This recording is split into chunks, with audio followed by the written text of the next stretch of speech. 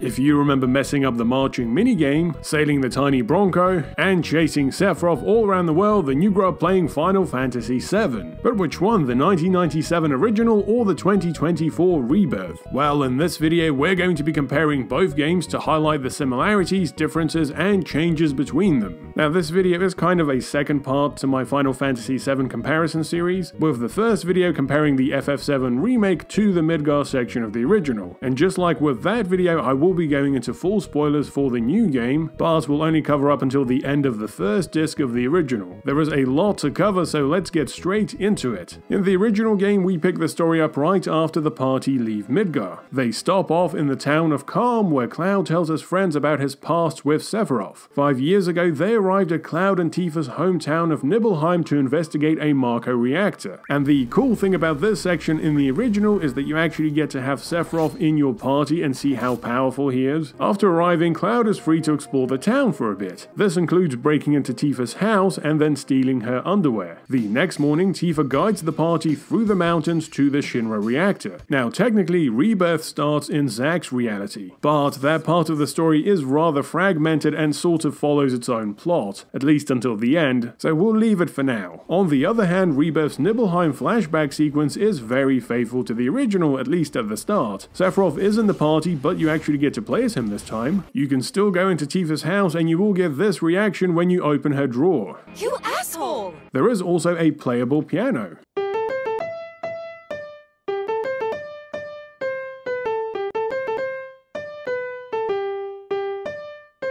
Well shit, you're a merc of many talents. The new game also uses this section as a tutorial. Rebirth's battle mechanics are very similar to its predecessor. It's still an action RPG with a reworked materia and weapon system from the original. This game has also added some new traversal mechanics, with some of the playable characters having unique abilities that can be used throughout the journey. Now in the original, Mount Nibel had a sinister feel to it which was used to foreshadow the dark events which were about to happen. Rebirth changes the atmosphere completely, infusing it with a sense of exploration and using it as the game's opening credit sequence. As you progress up the mountain, you realize that FF7 Remake's trademark expansion of existing locations is very much present in this game. The environments are much bigger and naturally more detailed. Unfortunately, Remake's tendency to add a bit of filler is also present here. I'm not really sure what using this big hoover to suck up the Marco gas has to do with the backstory. The rest of the flashback is very similar in both the original and Rebirth. Sephiroth discovers Jenova. He then locks himself at the Shinra mansion to try and figure out the truth about his mother, eventually going insane and burning down the town. At the reactor, Tifa tries to get revenge for her father, but is attacked by Sephiroth, who reunites with Jenova. Cloud faces off against Sephiroth, but that's all he remembers. In the original, the party spend the night at the inn before setting off again. But at this point, Rebirth stays with the characters, using this as an opportunity to introduce the relationship system spread across a dozen or so quiet moments throughout the game. Your interactions gain you points, which are then used to decide who you go on a date with at Gold Saucer. Now this mechanic is present in the original, however Rebirth makes it a lot more overt. The next morning, Cloud is able to explore Calm. The little town with 8 buildings from the original has now been expanded into a much larger settlement in line with modern RPG standards. And I think this is one of Rebirth's big strengths. Every town, city, and settlement has been expanded, however it's clear the developers took great care to keep key elements from the original for the old school fans. Each location is also filled with side quests that you can attend to, in addition to just random stuff you can run into, like these ladies dancing. Another difference is that the party are actually chased out of town by Shinra, who are still pursuing them. Now the original game's locations were connected by an overworld like all Final Fantasy games of the 80s and 90s. But this being 2024, you can't have a single King Kong sized sprite running around the world map, and so FF7 Rebirth introduces its version of the open world map. And straight away you can tell this isn't going to be the type of game that tries to reinvent open world gaming. No, Rebirth's open world is simple and rather utilitarian. Sure, it has open worldy things like map towers and mounts that you can ride, but this game knows why you're here. You want to explore Junon, Gold Saucer, and Cosmo Canyon, and so it connects all these locations in a contemporary way. Now, the original game's world map was comprised of 3 main continents and then smaller land masses like the Wutai area. Rebirth's map layout is similar to the original, original, Bart does some creative tinkering to omit the locations the party won't be visiting in this section of the overall story. And when I say creative, I mean just slapping a big cloud over 1/3 of the map, or in Wutai's case just leaving it on the other side of the globe. Areas like Midgar and Fort Condor are visible but aren't accessible. Midgar has Shinra soldiers blocking the road, and Fort Condor is blocked by these jagged rocks. And speaking of locations, at this point in the original you'd come to the swamp, which is impossible to cross because you always get attacked by the Midgar Zolom, so instead you have to catch a chocobo using the greens you bought from the farm, which can outrun the big snake. Rebirth follows the same formula, only this time there is a specific chocobo, Pico, that you have to sneak up on. And yes, there is an entire chocobo collecting element to this game similar to the original. Also, whenever you ride a chocobo, the whole party gets one, and there is something incredible about seeing Red 13 ride on a chocobo, even if his head does clip through it. In the original, you have to outrun the snake, but in Rebirth, you actually have to take it on as a boss. Both games then have the party go through the Mithril mine and then run into the Turks. Only Rebirth expands this section into an entire dungeon, which takes up the best part of a chapter. The party exit the mines in the Junon region. At this point in the original, you can run into Yuffie, one of the 2 optional characters in the game, and your dialogue options dictate whether she joins the team or just steals all your stuff. The party then head for the village underneath Junon, where they take on this big fish boss. This is followed by Cloud having to do this CPR minigame on Priscilla. In return for saving her, she calls her friend Mr. PS1 Dolphin to help you get up to Junon by doing this jumping minigame.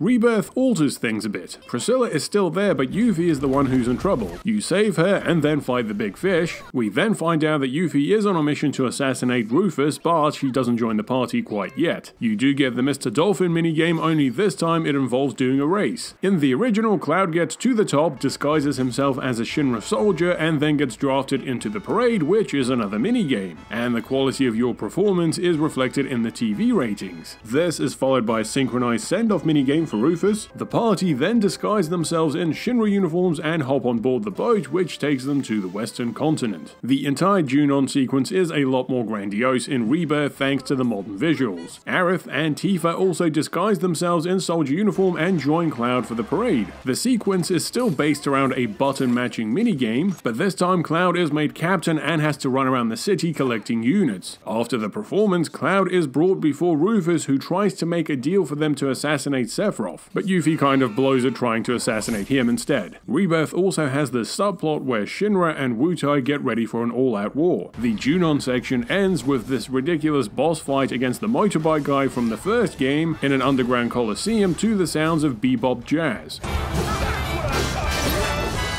In the original, the party crossed the ocean stowed away on the Shinra boat. There is a nice Easter egg where you get to see Barrett dressed up in a little sailor's uniform and Red 13 disguised as a human soldier. In the new game, the boat is more of a cruise ship, and Remake also leans right into the Barrett and Red disguises. In fact, this time Red does an entire Michael Jackson routine to sneak into the Queen's Blood tournament held on board, which is a card battle minigame. That night, the ship is overrun by monsters which the party have to fight before Sephiroth shows up and unleashes the Genova monster. Now, in the original, the party dock at Costa del Sol, which seems to be what the Japanese developers imagined a western beach town would look like. Nothing like walking through water with your clothes still on. Rebirth expands Costa del Sol into a full-on beach resort with wheelies. The party engage in a bunch of different mini-games and side quests before hitting the beach, this time with a change of wardrobe. What a quirky little part of the game. Well, until Hojo shows up with groupies and then the good guys have to fight him still dressed in their beachwear. The chapter ends with the characters enjoying a nice sunset on the beach.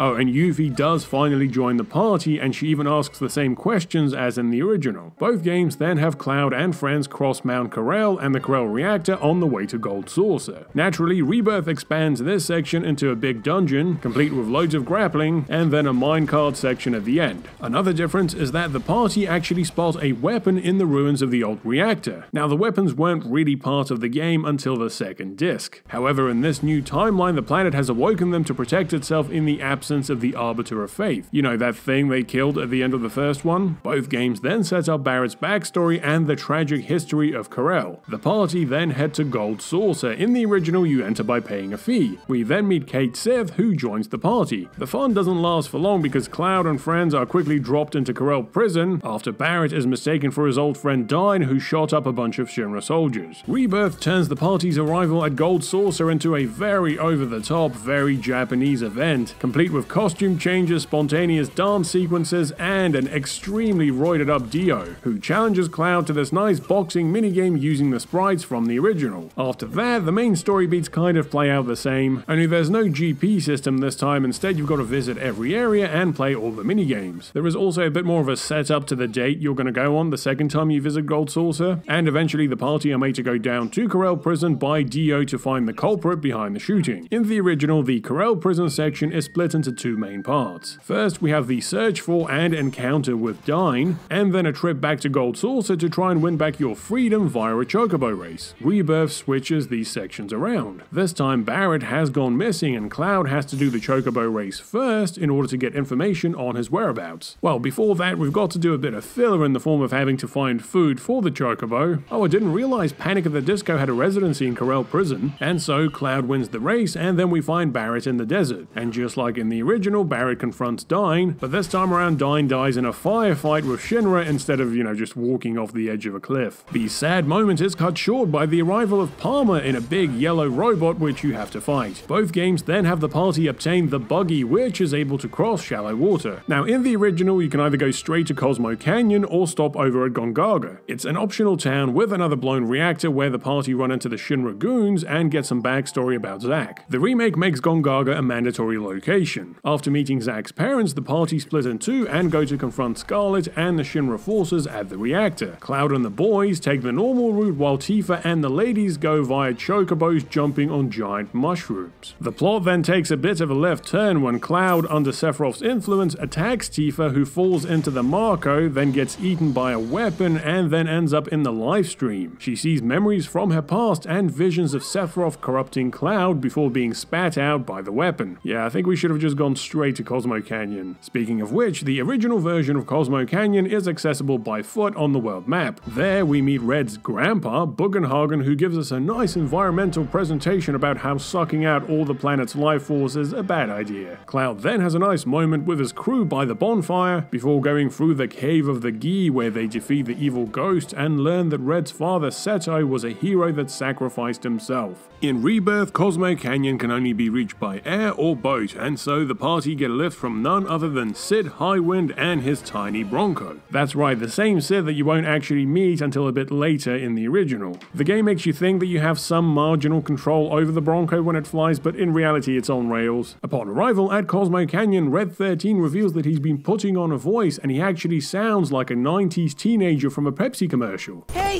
guys! It's me! I'm back! Get it? Because he's technically 16. Grandpa Oppenheimer is still floating on a big ball and he still gives a kick-ass presentation. But this time the entire town seems to be run by this planetology cult who sit in circles and clap at each other. Watch, any moment now they're going to try to sell Tifa some essential oils. The quiet moment by the campfire has also been turned into an entire festival. The Gi Cave has been expanded into an entire dungeon with different puzzles, but it still ends with the same boss fight and an emotional scene of Red learning the truth about his father. This time, however, the Gi Ghost shows up, takes the party on a gondola ride to his domain, and then asks them to retrieve the black materia. Now, the next part of the original has the party visit Nibelheim, which has now been rebuilt. They find Sephiroth in the basement of the mansion, who invites them to the reunion and then bails. This is also the point at which you can unlock the second optional character, Vincent. You crack the safe, fight the boss, and then get a key to his room where he's chilling in a coffin. Afterwards, the party cut through Mount Nibel and reach Rocket Town on the other side. Also, I know they call it Mount Nibel now, but I'm too old to change. I can barely remember to call her Aerith. In Rebirth, Sid gives the party a lift to Nibelheim where we get some filler. You see, the party need to use a terminal in the Shinra mansion, but they can't access it without a keycard, which is all the way at the reactor. So they split in two. Cloud, Tifa, and Yuffie go through the mountains and up into the reactor. Kate Sith and the rest then go into the mansion, only to get dropped into this basement section where you have to spend ages trying to get out by doing these boss box puzzles. The party does encounter Vincent at the end of the chapter, but this time you have to face him as a boss in his beast form before he joins the team. Now at this point in the original, the party meets Sid in Rocket Town, get his backstory, and then get in the tiny Bronco, which can only be used to sail around shallow waters due to a mechanical fault. This is also followed by the most confusing part of the original, where the game just kind of forgets to tell you where to find the keystone to get into the Temple of the Ancients until you stumble on this one little house where the guy tells you to go to Gold Saucer. In Rebirth, Cait Sith straight up tells everyone that the keystone is a Gold Saucer. Sid tries to fly the party there, but encounters a fault, thereby turning the Bronco into a boat. Also at this point, both Sid and Vincent join the party in spirit. You see, they tag along for the story events, but you can't actually use them in battle. In the original game, you get the keystone from Dio after entertaining him at the battle station. The party then spend the night in a spooky hotel, and Cloud goes on his date with either Aerith, Tifa, Yuffie, or Barrett, depending on the choices you made throughout the game. Cloud and his date participate in this little pantomime at Event Square, and then you get to ride the big wheel. This section ends with the party being betrayed by Cait Sith, who turns out to be a Shinra spy. Rebirth once again shuffles things around. The date actually takes place first, and the little pantomime has now been upscaled to a virtual reality performance of Loveless. It starts with an operatic ballet sequence featuring Jessie, before moving on to the reworked version of the play, this time around with Barrett and Red playing the bad guys. The button matching minigame is set alongside an elaborate action sequence, followed by a powerful vocal performance from Aerith. I'm still in a dream, snake eater.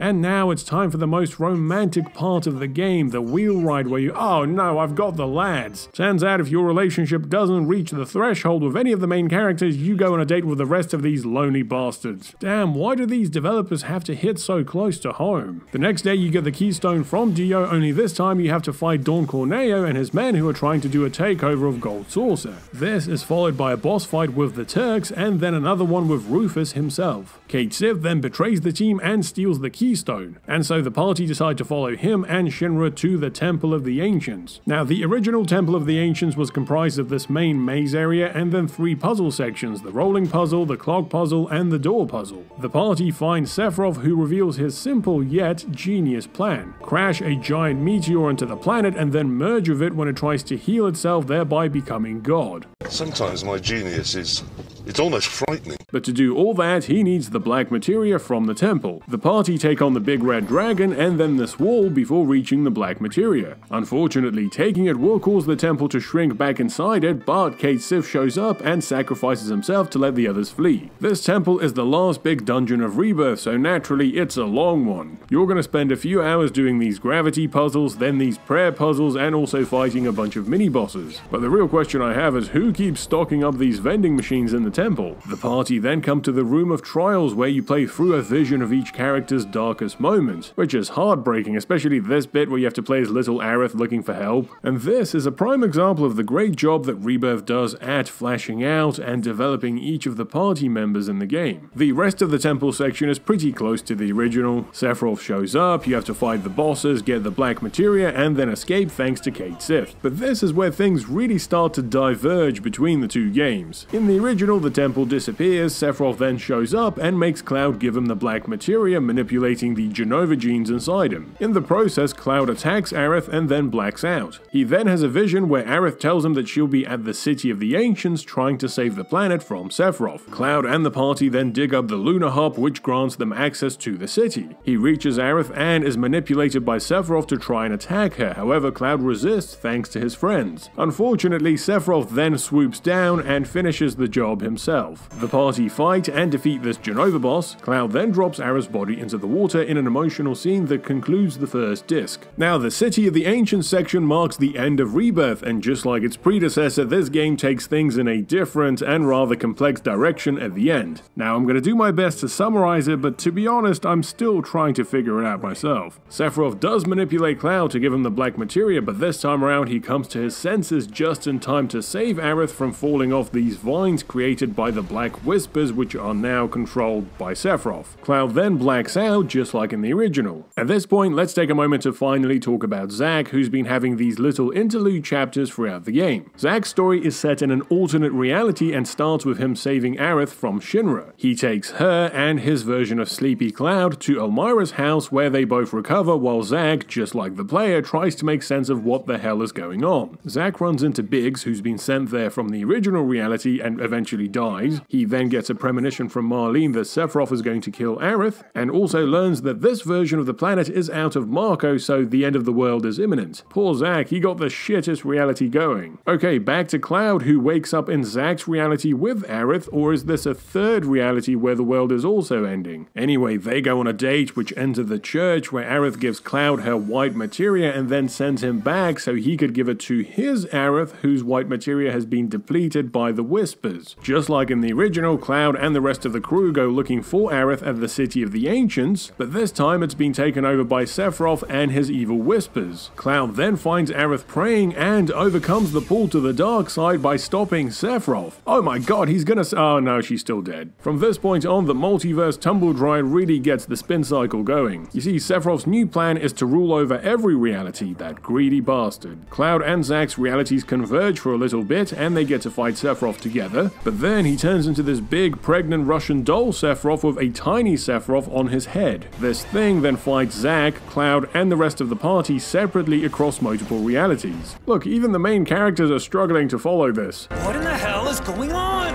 And then finally Sephiroth takes on Cloud, this time with the help of Aerith. They defeat him and he flies away, for now. Aerith fades away, but then she wakes up. Oh wait, they're actually gonna save her. Oh no, she's like a Force ghost now that only Cloud can see and talk to. Oh, and he also has the black materia now. And Wutai are gonna go to war with Shinra, manipulated by Sephiroth. And Zack is still alive in his reality. I have absolutely no idea what's going on. And so there we have it, the original Final Fantasy VII compared to FF7 Rebirth. Wow, okay, so let's start with the straightforward stuff. Just like the remake, Rebirth expands both the world and characters of the original game, and for the most part, I think it did a really good job of both. The environments and locations have been brought up to contemporary standards while still retaining their connection to the original. Sure, they've lost a bit of that PlayStation 1 charm, but that was inevitable. Rebirth also excelled at flashing out the characters and giving them more time and opportunities to interact, which as a fan of the original I really appreciated. It's like seeing your favorite band from the 90s get back together, only this time in 4K dressed in a bikini. There is still a bit of padding and filler in this game, but it's a lot less jarring and better integrated than in the first installment. And then we have the story changes, mainly those at the very end. Now, as of the making of this video, the game has only been out for about a week and the fandom seems to have already been split in two. There are those who herald this as a brilliant reinvention of the original and a bold step forward for the series. And then there are those who feel that the changes were unnecessary, out of place, or just overly convoluted for the sake of it. Now personally, while I appreciate the developer's ambition and attempt at reinventing the narrative, I do think there are too many spinning plates in the air and we are getting to the point where you have to watch about 3 different explanation videos after completing the game just to understand what's going on. Just play along for a bit.